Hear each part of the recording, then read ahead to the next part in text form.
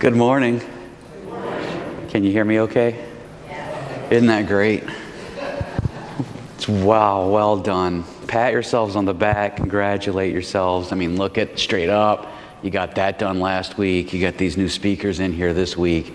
I mean, from my perspective, I have to say thank you to you because I was really kind of putting a lot of stress on my voice, trying to be heard, slow and loud, and 2 services a Sunday. You're one of them later on in life, like Italian guys who's just a hoarse whisper, and I didn't really want to do that for the rest of my life, so I'm grateful. See, I can just talk to you now. This is awesome. Naturally, we're going to have to make some adjustments, so if you hear something you don't like, complain to, I think, Jim, you're the guy to complain to, right? Right? Okay, good. Don't complain to me because I'll forget. It's not that I don't mind being complained to. I'll just forget. Let's see, onward, let's get on with it. Let's see, today is by the cover, Michaelmas. You might have heard that, Michaelmas. Those little white flowers you see in the weeds sometimes in the ditch, those are Michaelmas flowers. They're white with a little yellow thing. It's late September, early October. It marks the change in seasons. It has been traditionally, it has always been something that the church did in terms of school year, stuff like that, and it kind of corresponds late September, early October.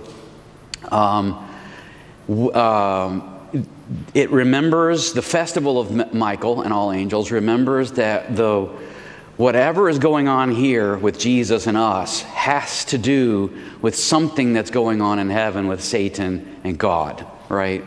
And we're part of that. It's a mystery that we don't understand, but we have like a little window to see Michael and all angels. So that's the cover.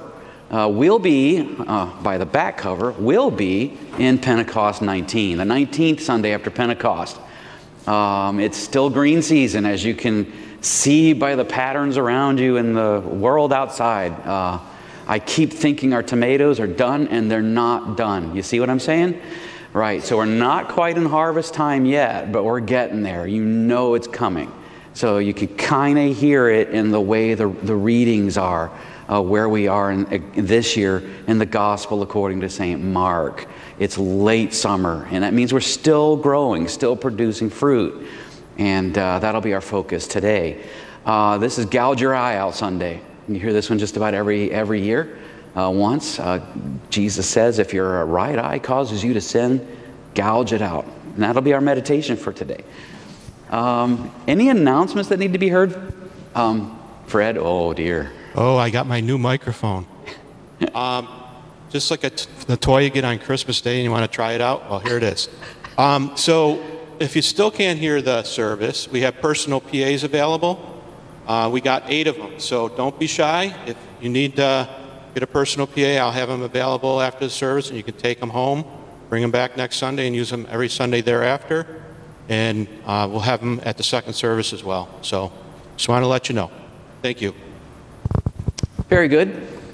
Programming note, I'm on for the Bible study between services today, so I'm looking forward to seeing you. We'll do something fun, maybe. I don't know.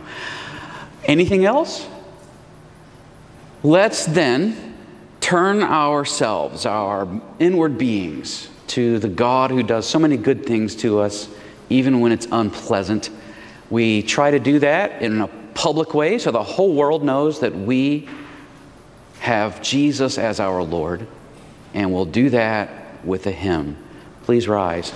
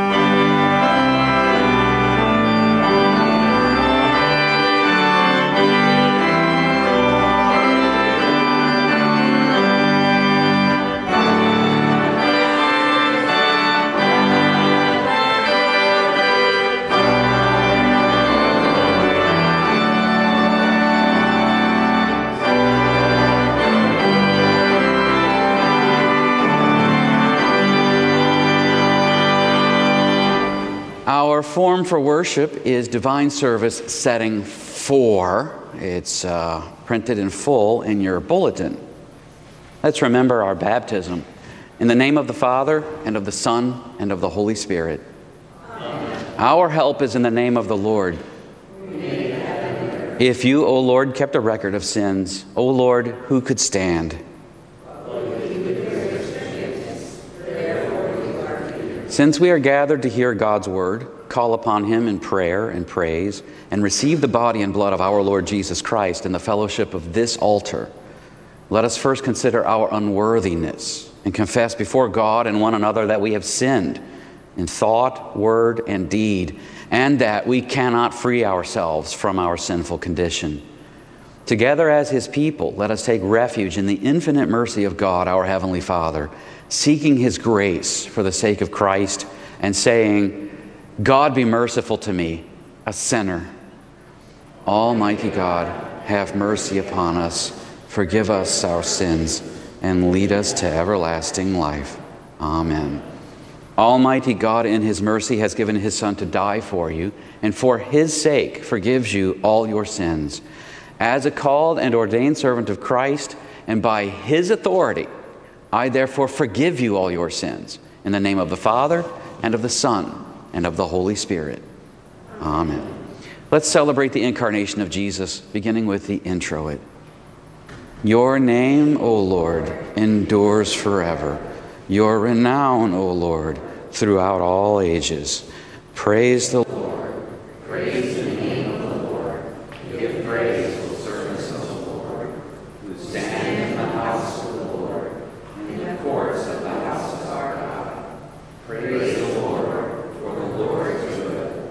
Sing to his name, for it is pleasant. Your name, O Lord, endures forever. Your renown, O Lord, throughout all ages. For the Lord will vindicate his people and have compassion on his servants.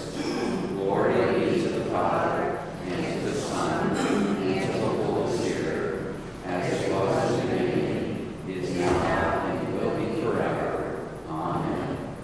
Your name, O Lord, endures forever. Your renown, O Lord, throughout all generations.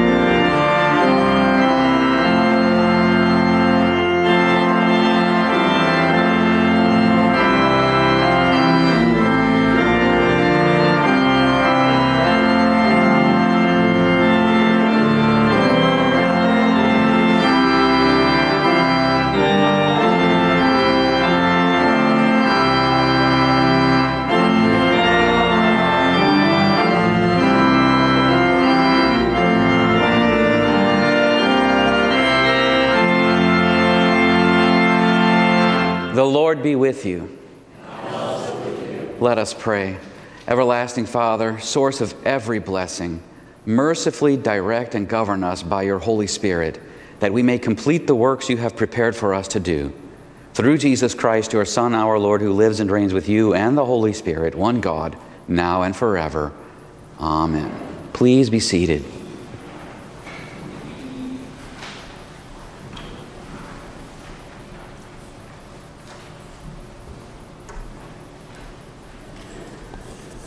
The Old Testament reading is taken from Numbers 11.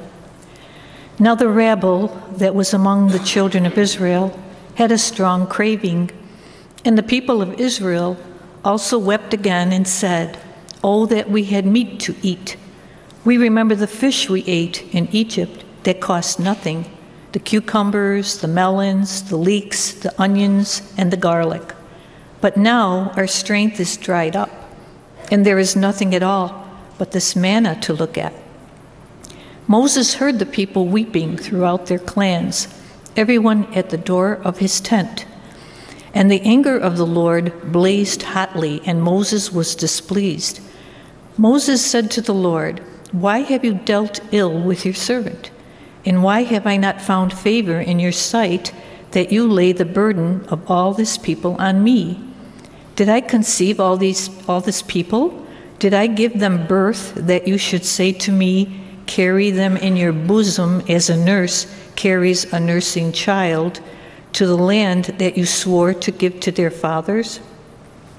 Where am I to get meat to give to all this people? For they weep before me and say, 'Give us meat that we may eat.' I am not able to carry all this people alone.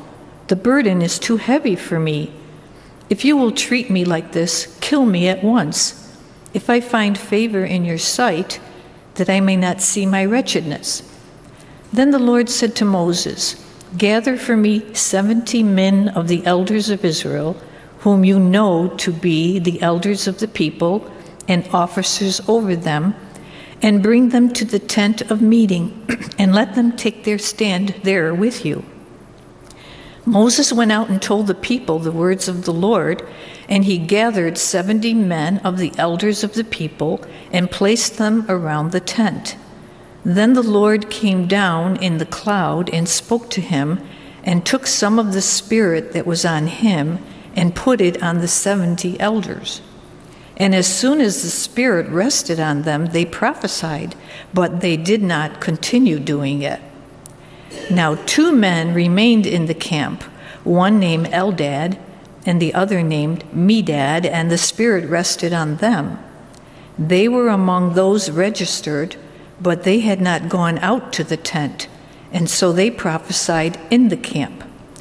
And a young man ran and told Moses, "Eldad and Medad are prophesying in the camp." And Joshua, the son of Nun, the assistant of Moses from his youth, said, "My lord Moses, stop them." But Moses said to him, "Are you jealous for my sake? Would that all the Lord's people were prophets, that the Lord would put his Spirit on them." This is the word of the Lord. Thanks be to God. The gradual. He will command his angels concerning you to guard you in all your ways. Bless the Lord, O my soul, and all that is within me. Bless his holy name. The epistle today is taken from James 5. Is anyone among you suffering? Let him pray. Is anyone cheerful? Let him sing praise. Is anyone among you sick? Let him call for the elders of the church, and let them pray over him, anointing him with oil in the name of the Lord. And the prayer of faith will save the one who is sick, and the Lord will raise him up. And if he has committed sins, he will be forgiven. Therefore confess your sins to one another, and pray for one another, that you may be healed. The prayer of a righteous person has great power as it is working. Elijah was a man with a nature like ours, and he prayed fervently that it might not rain, and for 3 years and 6 months it did not rain on the earth. Then he prayed again, and heaven gave rain, and the earth bore its fruit. My brothers, if anyone among you wanders from the truth, and someone brings him back, let him know that whoever brings back a sinner from his wandering will save his soul from death and will cover a multitude of sins. This is the word of the Lord. Thanks be to God.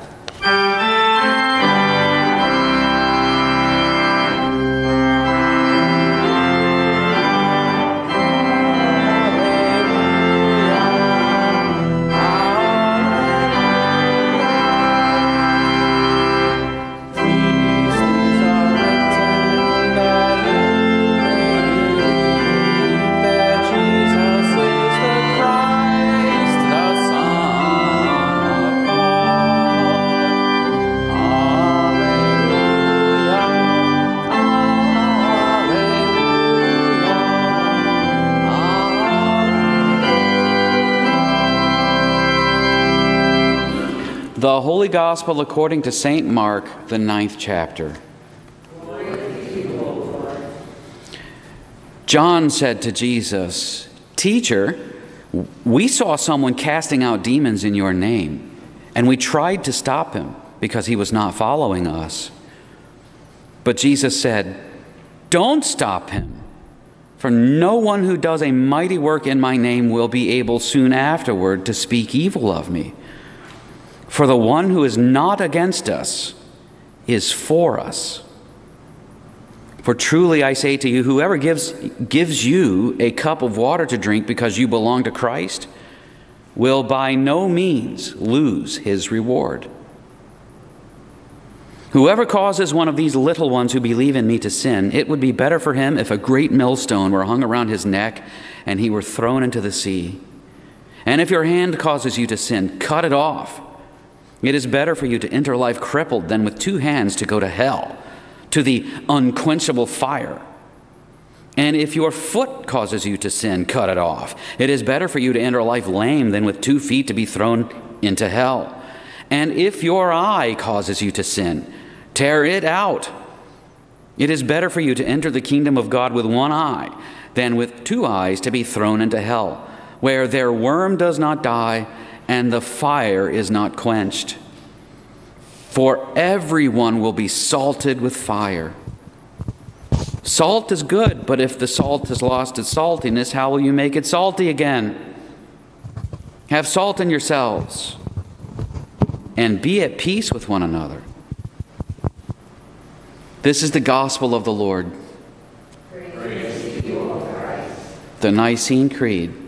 I believe in one God, the Father Almighty, maker of heaven and earth, and all things visible and invisible, and in one Lord Jesus Christ, the only begotten Son of God, begotten of his Father before all worlds, God of God, light of light, very God of very God, begotten, not made, being of one substance with the Father, by whom all things were made, who for us men and for our salvation came down from heaven and was incarnate by the Holy Spirit of the Virgin Mary, and was made man, and was crucified also for us under Pontius Pilate. He suffered and was buried, and the 3rd day he rose again according to the Scriptures, and ascended into heaven, and sits at the right hand of the Father. And he will come again in glory to judge both the living and the dead, whose kingdom will have no end. And I believe in the Holy Spirit, the Lord and giver of life, who proceeds from the Father and the Son, who with the Father and the Son together is worshipped and glorified, who spoke by the prophets. And I believe in one holy Christian and apostolic church. I acknowledge one baptism for the remission of sins, and I look for the resurrection of the dead and the life of the world to come. Amen. Please be seated for the hymn of the day.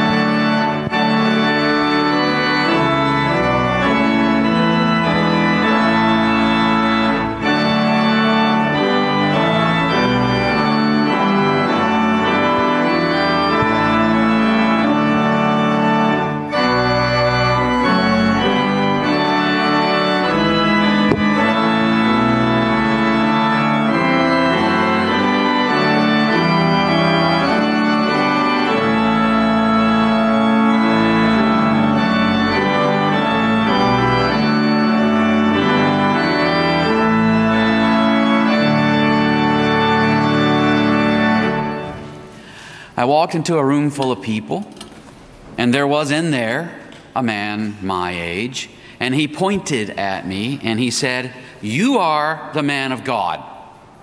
And there, in front of all his brothers and sisters, and there were many of them, and all their husbands and wives, sometimes more than one apiece, given divorce and remarriage, and in front of all their children and grandchildren, he gave me a gift. It was a nice gift. I bought something amber with it. A guy my age, veteran of the first Iraq War, Operation Desert Storm, a kid from Newfane back in 1991. He'd seen some things in his childhood. His father beat his mother in drunken rages. Those experiences, he thought, prepared him for war. But then at war, he saw some things on fire that should not be on fire. When he came home, there was no one to come home to because of all those fists of his father breaking up the whole family, all those brothers and sisters. And since then, he had lived as a man for the last 20 years, as you would expect a man who had seen things on fire that should not have been on fire. He lived as that man, a man with a broken family, no one to come home to. "You are the man of God," he said, and he gave me a gift. 12 years ago, come this November, it made an impression on me. I bought something amber with it. Now, I don't know that this man was a believer.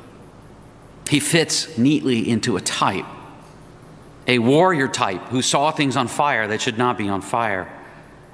A warrior who would rather go to hell on your behalf, not believing that such horrors can exist in the same universe as a living God. He spent a lot of time flirting with the prison system, riding around on his motorcycle with other men who formed relationships and then tore them up, and they tore into each other as brothers who had seen things on fire that should not be on fire. But see, I do not believe that he did not believe. What I believe is that he could not bear to be surrounded by people whose hearts were lumps of coal submerged in icy water. "You are the man of God," followed by a gift, is the same as and fulfills Christ's word that whoever gives even a cup of water to a pastor in the name of Jesus will surely not lose his reward. This man is a believer. See, yesterday I woke up with a whole other sermon ready for you, loaded up with nursing students and a Corvette Stingray that was parked out front, and how it is that that's not my covetous eye that gets me thrown into everlasting fire, but it's my covetous heart that gets me thrown into everlasting fire. The nature of us as sinful human beings, bound to our sinful nature until Christ shall come and break it for us. But now in these last days, how important it is to live our lives in a repentance for the forgiveness of sins, and how that is a great example of the Christian faith in operation, etc., etc. That sermon was loaded with laugh lines too. I mean, it was great. We would have had a lot of fun with it. And I think given that the Bills are 3-0, and also given that the Bills aren't playing until late tonight, that I would probably have your attention long enough for you to pay attention to the jokes. I think you would have laughed at the jokes too. And I would have patted myself on the back on a job well done and waited for you to come through with lots of ear candy. But then something in the text caught my eye, and I had to throw the whole thing out. Jesus has the 12 apart by themselves. That's what caught my eye. I said, by Jove, this text is to me, a pastor. This is not a general Christian thing. As I've been reading it, maybe I should pay closer attention. See, a pastor is in the apostolic office. That's what this thing's all about, which is what we have here with the 12. He's teaching them in particular, which I inherit, standing in their office. No one else in here is in the office of the apostles. So I have to pay special attention to what he's teaching them so that I can take it to heart, seeing as how I'm one of theirs.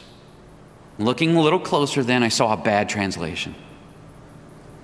Generally speaking, I don't bother to tell you when there's a bad translation in front of you, but today I got to tell you, you do have a bad translation. There's a difference between in the name of Jesus and upon the name of Jesus, and your translation obliterates it. Translation breaks a major theme of the gospel according to St. Mark, and that theme is being in the realm of Jesus versus being in the realm of Satan. Utterly obliterates it. Can't see it. Now you should have some measure of distress, thinking something like this, but I thought the Bible was the Word of God and infallible. Well, yes, it is the Word of God, and in fact it is reliable. You can trust it, but it is a translation. And sometimes translations are bad. And now you should have a different measure of distress. You should perhaps be saying among yourselves, then what shall we do? You shall make sure that your pastors are well trained. That's what you should do. And you have before you today a rather extraordinary gift standing, I must say. Not only am I well trained, but I am so well trained that I am tasked with training other men to become pastors to stand in the apostolic office with me. So last week I told you I'd do special exercises so that I can get down under your children, your smallest children, that I might become least of all. Remember those squats? What I didn't tell you is that those same exercises make it so that I can get under men half my age, beneath their center of gravity, that I might lift them up and body slam them to the ground and pin their head to the ground and then put my thumb behind their mandible and say, now I'm going to drool in your ear until you can tell me the difference between in the name of Jesus and upon the name of Jesus. Right? The seminary experience is actually far more painful than that. It really is. And it's still not enough to train men for the experience of being in the apostolic office, because as a pastor, you are surrounded by people who have seen things on fire that should not have been on fire. This is Jesus to his 12 in a room together, right? Drawing a picture of how serious this endeavor is. Of them, he asked, what were you discussing on the road? That's how this whole conversation began. It's a couple Sundays ago. What were you talking about on the road? The question itself is all loaded up with seriousness.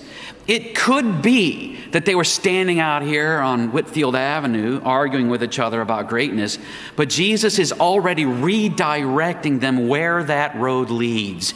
You know, the road goes to my crucifixion. The 12 want to talk about greatness. Jesus wants to talk about his kingdom and how it comes. It comes with fire. And we're not talking about a lovely campfire on a cool, dry autumn evening. We're talking about whatever it is that's waiting for the unrepentant. I mean, you don't need to be told about that fire. You know what it is. You've already seen it. You've felt it. We all have, to one extent or another. Salted with fire. For the believer, it's only a little fire, a participation with Jesus in his crucifixion. But also for the believer, we cope with it in different ways. Some of us learn from it, trust God from it, make do with its destruction, maybe even get enlivened by it. Others of us turn our hearts to coal and douse them in ice water because it is just too painful. For some of us, it is far more painful to live in a participation with Christ than it is to just die.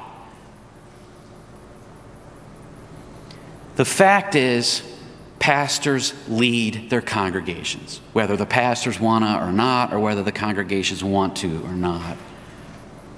The pattern has become that congregations would rather go to the grave instead of going to the crucifixion. The crucifixion is where you had to go to get salted with fire, and who wants that?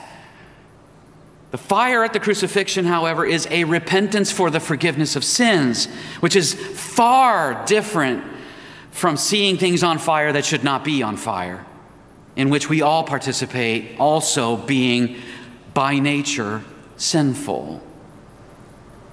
That fire is wrath, and it drives us to strive against one another, being at odds against one another, hating one another, making enemies. The fire at the cross sets us at peace with one another. Jesus is speaking to his 12, but he says, everyone. Everyone, he says. So this includes you. Everyone will be salted with fire. Have that salt of fire within you. Do not turn it into a lump of coal to douse it in ice water.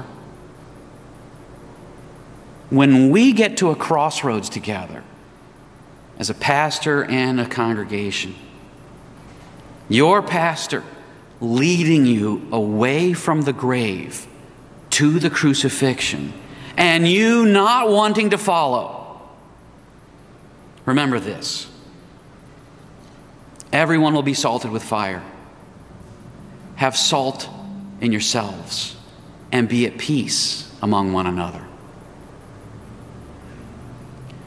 In the name of the Father, and of the Son, and of the Holy Spirit. Amen.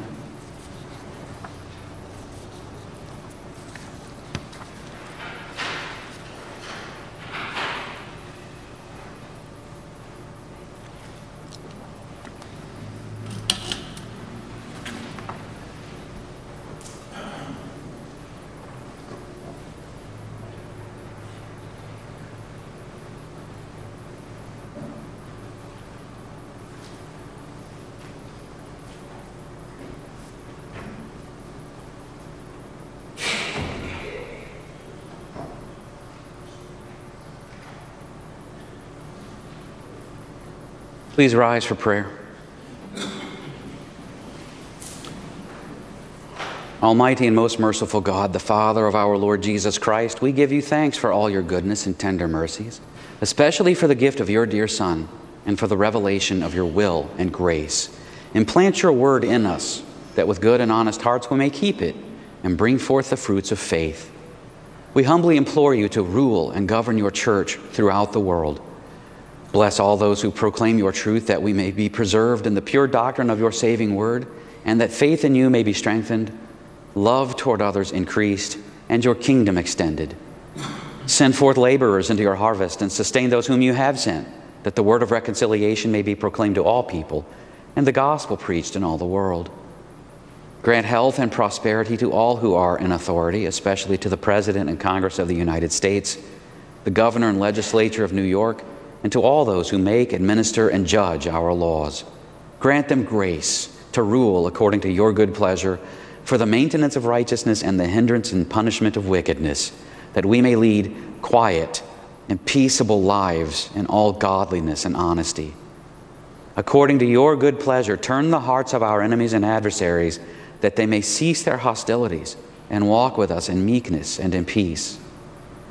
Comfort, O God, with your Holy Spirit, all who are in trouble, want, sickness, anguish of labor, peril of death, or any other adversity. We ask especially that you watch over Gladys, Shirley, Ernie, Karen, Stephen, Jane and family, Don, James, and Lily. Now those we hear from the pews.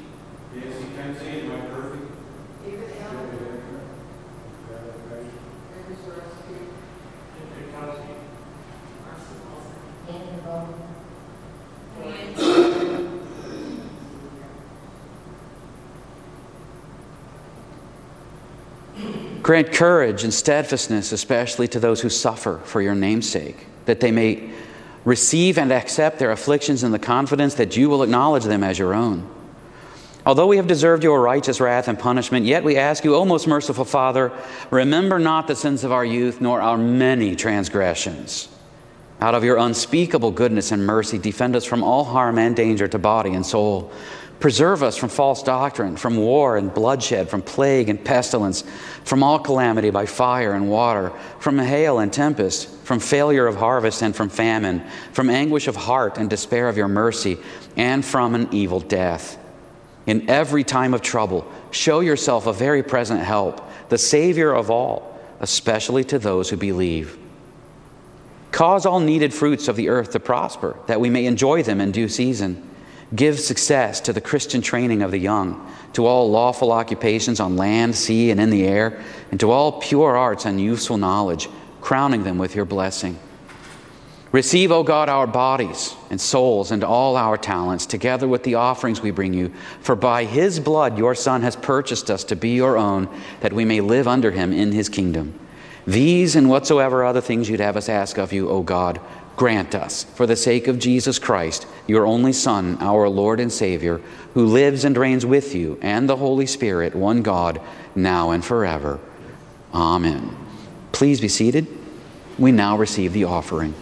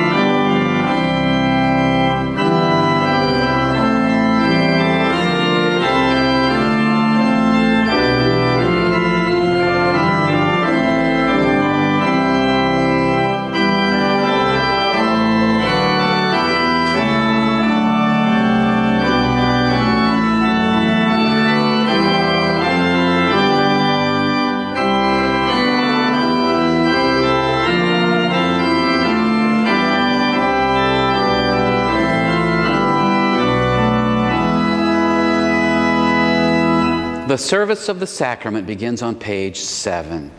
The Lord be with you. Lift up your hearts. Let us give thanks to the Lord our God. It is truly good, right, and salutary that we should at all times and in all places give thanks to you, O Lord, Holy Father, Almighty and everlasting God, for the countless blessings you so freely bestow on us and all creation. Above all, we give thanks for your boundless love shown to us when you sent your only begotten Son, Jesus Christ, into our flesh and laid on him our sin, giving him into death, that we might not die eternally. Because he is now risen from the dead and lives and reigns to all eternity, all who believe in him will overcome sin and death and will rise again to new life. Therefore, with angels and archangels and with all the company of heaven, we laud and magnify your glorious name, evermore praising you and saying,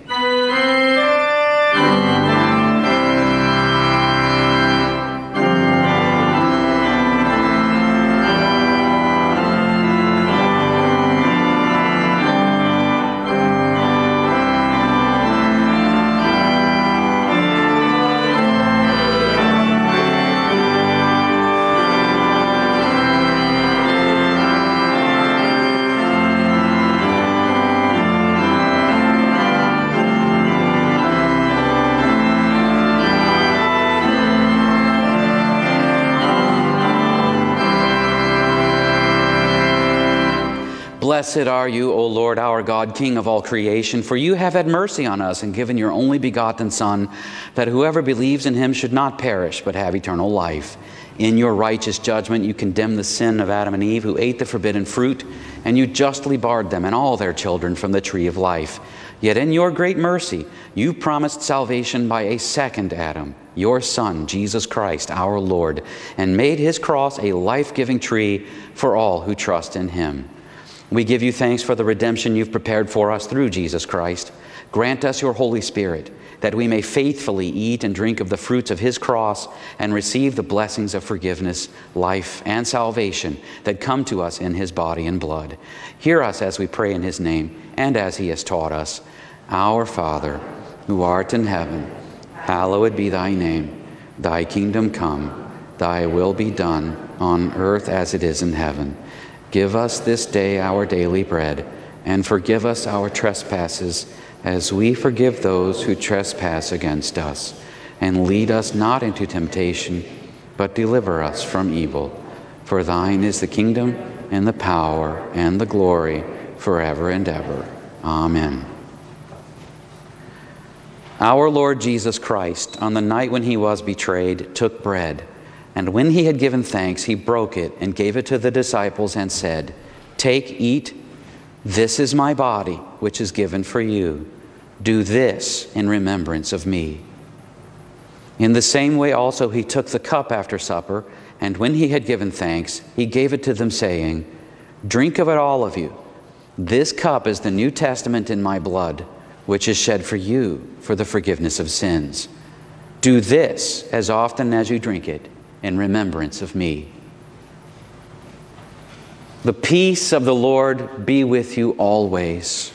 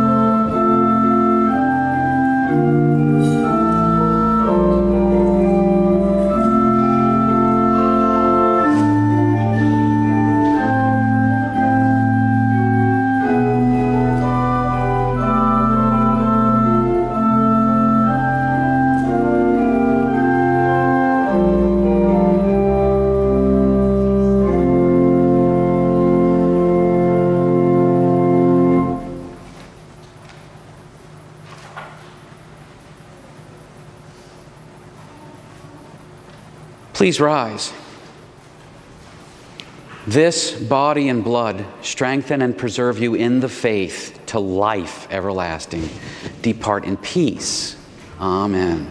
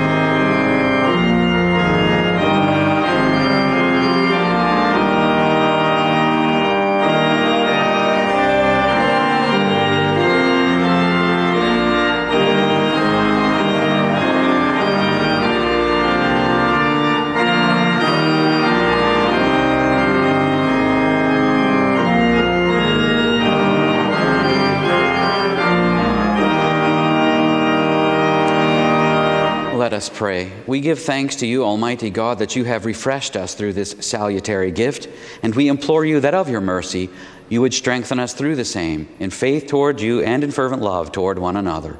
Through Jesus Christ, your Son, our Lord, who lives and reigns with you and the Holy Spirit, one God, now and forever. Amen. Let us bless the Lord. The Lord bless you and keep you. The Lord make his face shine on you and be gracious to you. The Lord look upon you with favor and give you peace.